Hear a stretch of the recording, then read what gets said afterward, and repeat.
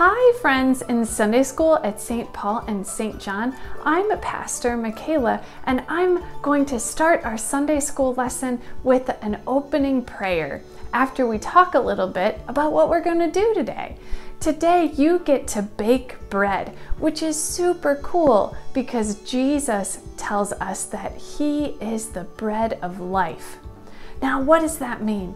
Well, just like how bread helps us stay full when we're hungry and it keeps us going through the day, Jesus does that too. He gives us life and helps us share love and gives us strength to keep going through the day. So we are going to bake bread to share that Jesus is the bread of life for the world. Let's pray together.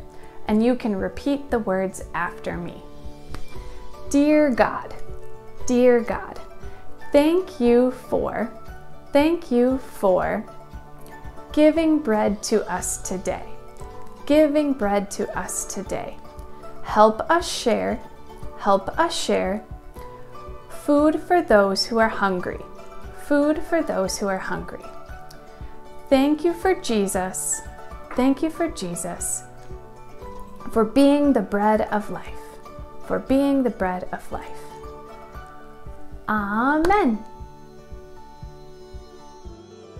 For this recipe, you will need 1.5 cups of warm water, ½ tablespoon of salt, 1 packet of instant yeast, 3¼ cups of flour, plastic wrap and parchment paper, cookie sheet or pizza stone, 1 cup of hot water, a metal or cast iron dish, and grape juice for you to enjoy with the bread.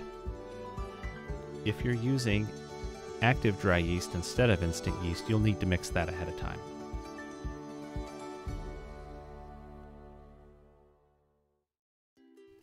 Okay, let's get started.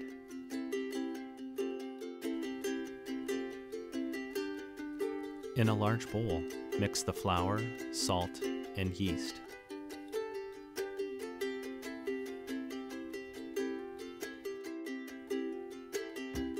Don't forget to ask for help if you need it.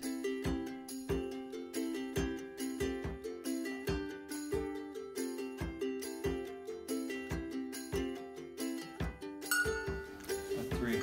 No, I need one of those. 3. Scraper. Dig in real deep, Katie. It'll overflow and that's okay. There you go. Use it on the flat side. Turn your knife over. There, you got it.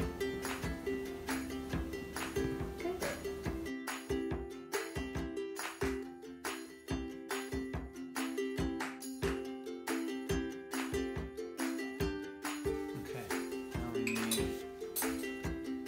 ½ teaspoon of salt.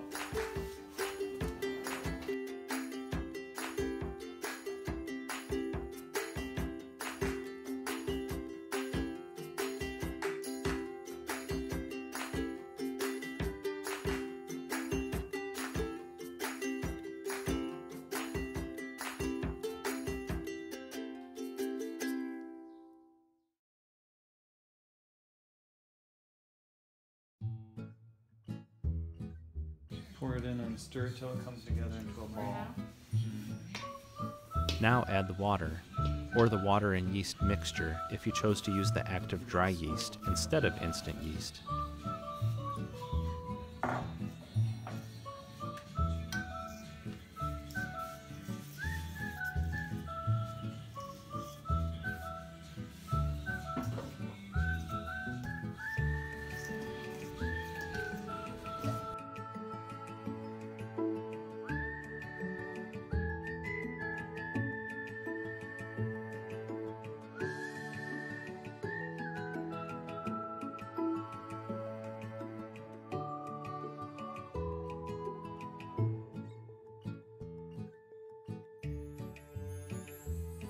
Cover the bowl with plastic wrap.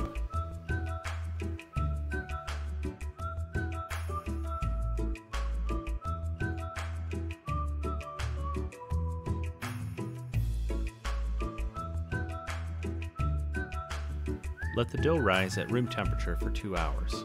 Time for a break.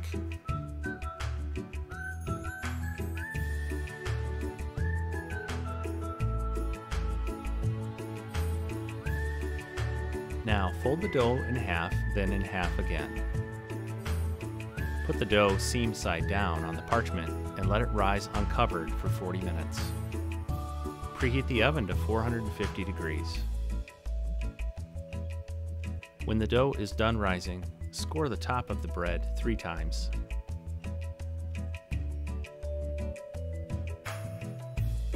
Put 1 cup of hot water in a metal or cast iron dish on the bottom oven rack. Remember not to use a glass dish.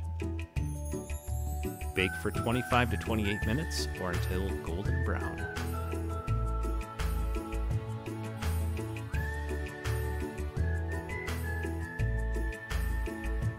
When done baking, set the bread on a cooling rack to cool. That's it. Now grab something to drink and some of your favorite spreadables. Enjoy!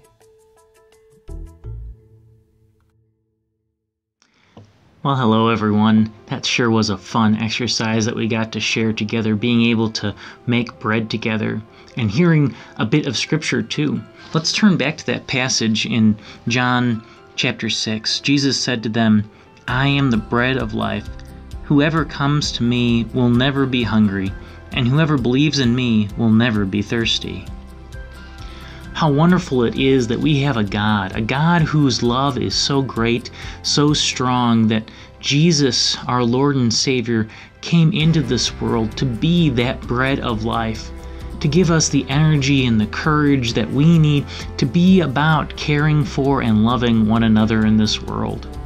And how wonderful it is that just like bread, our Lord rises up, drawing us into this relationship where we get the opportunity to be about the doing of God's good work in this world. And so we offer up this blessing. Lord God, thank you for being whom you are and whom you have created us to be. Lord God, bless the bread that we have made this day. Bless the opportunity that we get to grow into relationship with you. Lord God, may the bread that we have baked together be a symbol for us of how we together build up and grow up into your world, into a world of peace, hope, and care for one another. Amen. And let's also close with a word of prayer together, shall we? Lord God, we give you thanks for each wonderful day that we get to share, for each opportunity to grow and learn in all that you have provided. Lord, help us be good stewards of what you have granted us, and help us daily grow in curiosity and wisdom so that we can be of the care for your creation, and so that we may echo the love that you had first brought into this world. In your name we pray.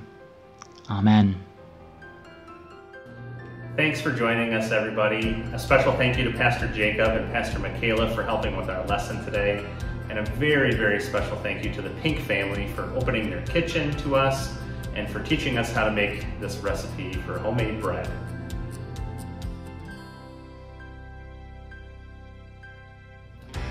A great way for us to remember that Jesus is the bread of life is to use this recipe with your family at home for Holy Communion on Easter Sunday, the end of this week. I hope you have a blessed Holy Week and that you are enriched with many of God's blessings as we await for the resurrection of our Lord and Savior Jesus.